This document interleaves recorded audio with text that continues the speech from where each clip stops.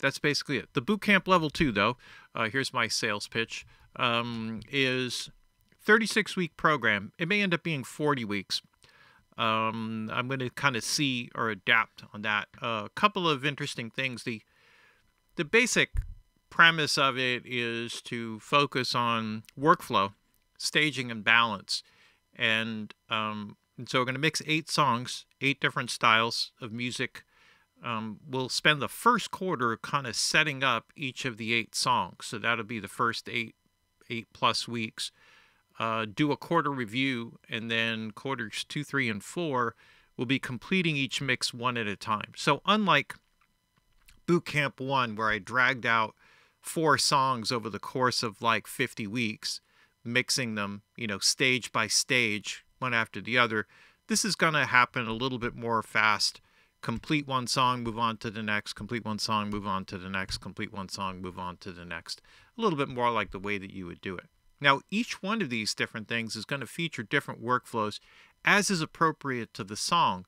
So for those of you who are used to the 3-tier structure and the way that I work, there are some adaptations and some twists on it. So many of you have asked about doing more simplified workflows where we share effects between different elements of the mix. There's going to be a track where we'll feature that. That's really suitable for like jazz and have a jazz, modern jazz mix to do in there. So it'll be good for that. And then there are other things like mixing into compression that might be suitable for the hip hop song. There's a there is one track at the end which I just secured permission to use, which is going to be really great. I'm trying to pare some things down because it's a production that's about 150 tracks. And that's what's going to be used for the first ever Mixing with Mike mixing contest. So now this is going to be only for people who are part of the boot camp. So you buy into the boot camp, you go through the program, and that is going to be the mix that is going to be used for the mixing contest. So that's going to be fun. And it's really like a kind of modern pop track. So there's a lot of techniques, a lot of, electronic elements that are in it. And it's actually a really catchy song. It's really cool. I really like the production work that's done on it. Probably will spend a bit of time. I want to see if I can get it all down to 100 tracks or so. Make it, even that's a lot, to make it at least manageable, because not everybody can handle that many tracks. And but on the other end is like maybe 30 tracks that are just effects, different effects that may happen like once in the song and nowhere else. So I may consolidate some of these things that are very similar onto a single track just to kind of make it, make it a thing, So just it's doable for everybody. So the grand prize for this is a bale of hay and a horse. No, it's actually 3 private lessons. So that would be something that we would schedule after the boot camp for the winter. Also, I want to include all of the members of the boot camp and the community in part in the process of selecting the winner. So it's not something where it's just like, hey, my friend Bob, his mix is really crappy, but I'm going to pick his mix just because I like him. No, it's not going to be anything like that. So I want you guys to actually help in the mix process. So I'll have a live class where we'll play through the finalists. I'll pare everything down, and then we'll have a little thing about it in the end. Blind, all blinded. You won't know who it is and all that sort of stuff. So that'll be fun. Now, when you sign up for the boot camp, they're basically like if you have access to it if you have any membership level, like a all access membership level. So if you're monthly, you just have to maintain your monthly membership. If you're annual, you just have to maintain that. If you're lifetime, you get it automatically. Or you could purchase it separately, which is just permanent access.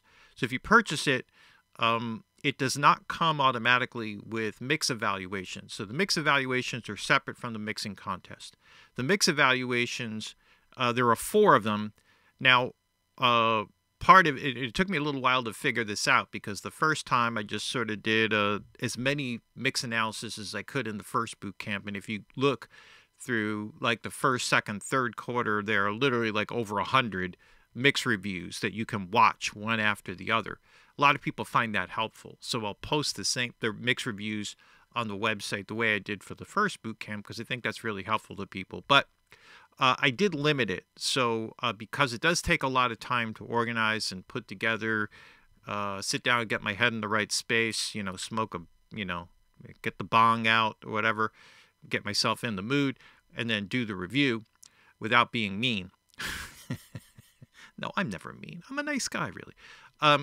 But then, shoot it and post it and all that other sort of stuff. And then, send the link to the individual users, trying to keep everything anonymous.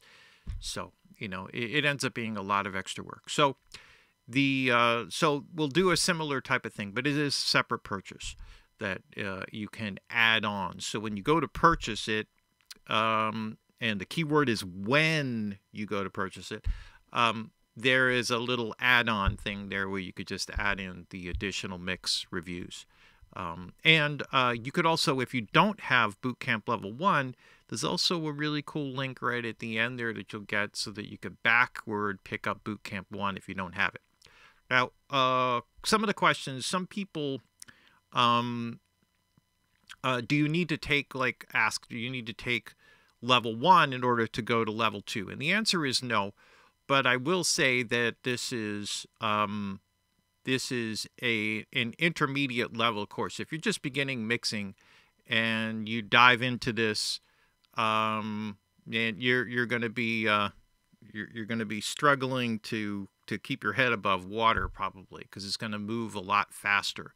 So the general assumption is that you've taken mixing courses, you've been mixing for a little bit, you've been through the boot camp Level 1, which is probably, if you go through that, that's probably more mixing than any part-time mixer would do, over the course of a few years. It's a lot of condensed work. So if you really push your way through that, you're going to improve just by putting your energy and effort into it. And that's sort of the whole thing. Now, what's unique about this that is an extension is, again, the workflows are changing here. So it may be that when I pick up a particular track, I'll notice a particular deficiency or something that doesn't seem to quite lay out right or the way I want it, and I'll address that first. That might mean I start a mix by doing some saturation processing or adding some effects to certain sounds or laying some things out just so I can get the basic, get the framework of the mix done. It may be that I do, even if you look at the CUDA mix that we're working on now, where I thought I really wanted to do a certain thing with the acoustic guitar, but the existing sound didn't lend itself to that working well. And I thought I need to do something to sort of correct that sound so I can achieve the certain thing that I feel like I want to do, or at least see if I can do it, because then I may need to change the approach to the mix, right?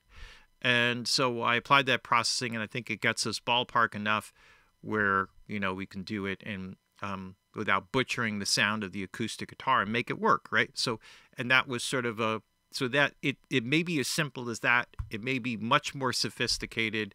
I may do a whole ton of stuff and then, do like EQ and compression later, completely later, after doing like all kinds of effects and other things. So those are adapted kind of workflows that are sort of necessary, because to me, my approach to all of this, including improving myself as an engineer, was always to look at what I was worst at and then work on it, So if I felt like for a long time, I really felt like I was doing all of this mix work, but all the projects I was getting, everybody wanted everything dry. So it was like really digging into just like early reflections and stuff. And I was really good at those kinds of things. But when it got to longer reverb effects, I struggled a bit more. And then when I started doing more R&B work and started working with Whitney, it's like, man, you better learn how to do that shit, or you're gonna be out in the street. And so, when I look at that and I think, it's, hey, you know, I don't feel comfortable in this particular area, or I don't feel comfortable the way I get certain drum sounds or whatever. I push into it, right? And that's the way that you get better, right? So that you don't end up in a situation where you say, hey, I can do this one thing really well, but if you take me outside of my box, then everything falls apart, right? And you won't make a career doing it that way. Yeah. So, so yeah, anyway, so that's the basics of it. So the layout then, if you go to the link that's on the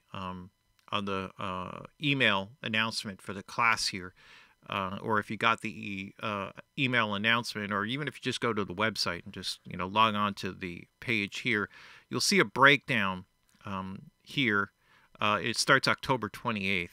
I may do a live preview class earlier that same week. Probably, I guess that would be what, the 23rd or something like that, or 24th, I think. So we'll see how that goes along, between now and then. It's only a few weeks away, so it comes around pretty quick. But you could look at the curriculum for each quarter. Now, this is generally rough. I'm planning to do a mix review to start off each week, just like I did before. So the mix review would be a mix analysis of an existing really great mix and talk about the aspects of that particular mix that are really cool and things to note about it. And there's a lot of new really cool material that I've come across. Also, one of the students from the course started gathering the stemmed mixes, where actually for some of the songs I did reviews on that are actually split outs that separate out stereo mix of drums, stereo mix of keyboards, guitars, vocals, all with effects and stuff. So that so I'm going to take a listen, see how well some of those things match up, and I may feature some of those things in the course as well, because that's educational. When you think when the context of a whole mix, it's not completely apparent how the drums are done, but then if you could isolate the drums out and listen to them, you'll hear certain things that may surprise you, right? That get it all to work together. So obviously any way that I can make it work. You're 22 days, 17 hours, 36 minutes, and 17 seconds away from it beginning. So anyway, that's my little countdown thing. Yeah, that's basically it. The classes are pre-recorded, so there's no live class to attend, so you don't have to worry about scheduling or anything along those lines. And it pretty much rocks from there, Then it is just going to kind of go on. There may be, from my own sanity, like in between quarters, like a week or two where I take a break, and then we pick up again for the next quarter. That would allow you guys to catch up as well. But I'll lay that out, and there'll be all announcements in there. The plan is 4 9-week quarters. There most likely will be 10 weeks, and I want to, because I want to throw in some live Q&A type of things for people in the boot camp, so that when they join up, that they have questions along the way. I always answer the questions in the forums and stuff, stay on top of that as best I can. But live answers are often better, because I can call up a particular mix if you had a question on it, and I can demonstrate or explain in more detail what it was doing, So, all right.